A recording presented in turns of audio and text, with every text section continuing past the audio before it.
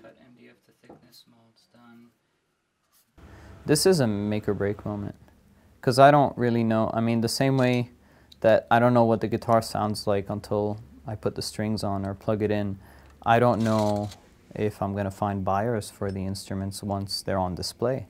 That's how I feel, man. That's how I fucking feel. Amen to that.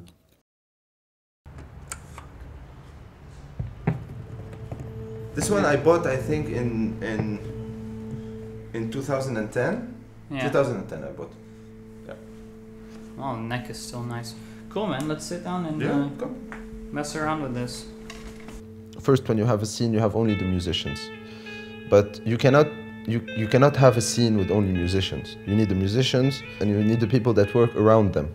So it's necessary to have people like Nick in today's scene.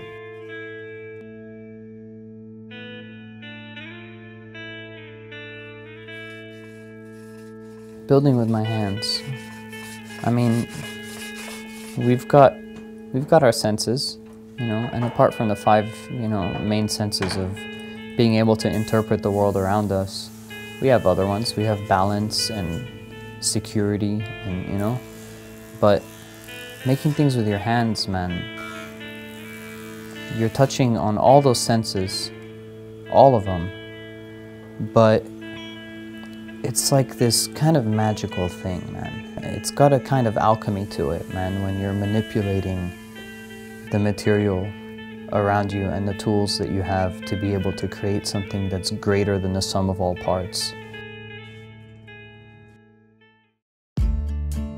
This is my bread and butter. I don't have a job.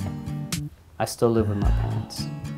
But I won't go back to a bar, and I won't work some job where some guy's gonna tell me, you know, your apron's folded wrong. You know, I'm not gonna do that. I had an opportunity to have a workshop. I put in some money, and I'm sticking this all the way through.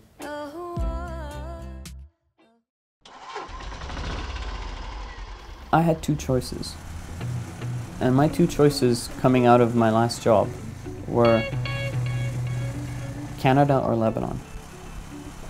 And Canada, there is, you know, endless tools, machinery, wood, quality.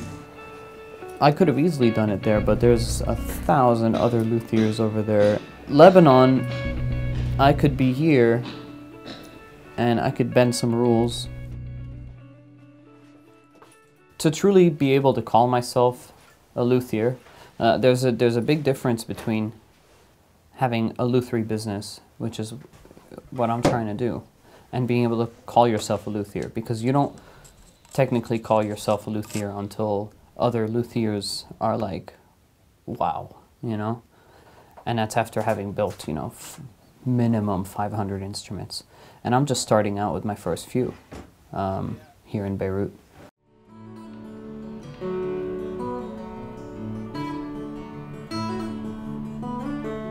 I've got 2 electric guitars right now in the works. But guitars, there's so much finesse behind them. You've got to really treat it like it's something delicate, and you really do fight with it. I mean, it's not exactly a Play-Doh, you know, it's not a forgiving material.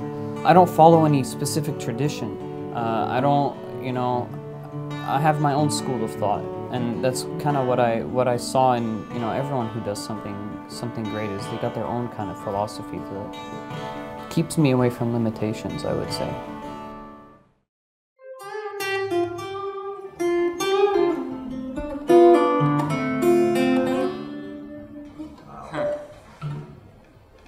Go ahead, man.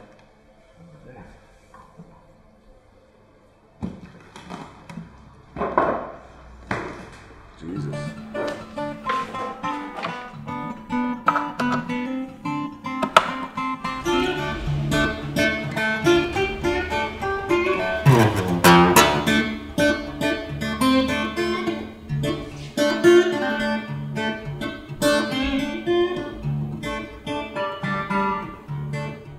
That's cool, man. I like the sound of it.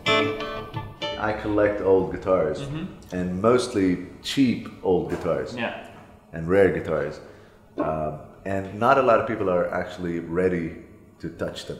The way that I see my shop is probably similar that you see your bar eventually. You know, my shop eventually is, you go into like a 1950s barber shop to get your shit done properly.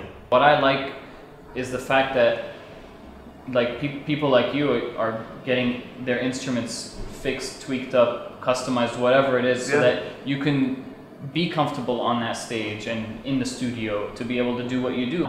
At the end of the day, if we're talking about community and, you know, making this whole thing a communal thing and that we're all working together to kind of make something bigger, it's the musicians that are putting 1,000 people in stadiums and stuff. It's not me. The willpower is fine. A lot of people are excited and enthusiastic when it comes to starting things. A lot of starting things. But what takes, it takes much more than the first willpower and excitement there. It takes a lot of fucking breath, man.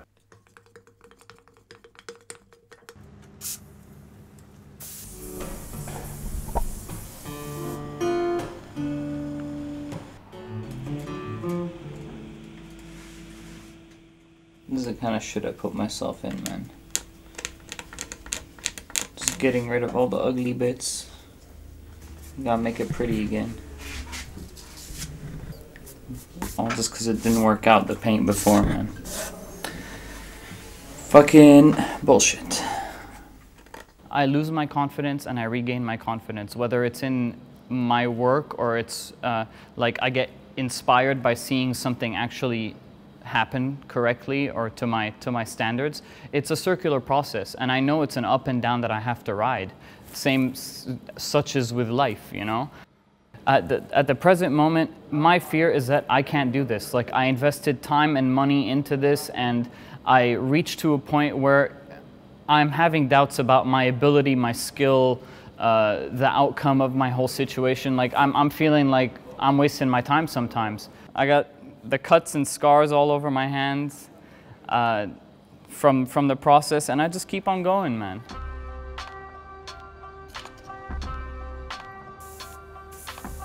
It's a constant letting go, you know?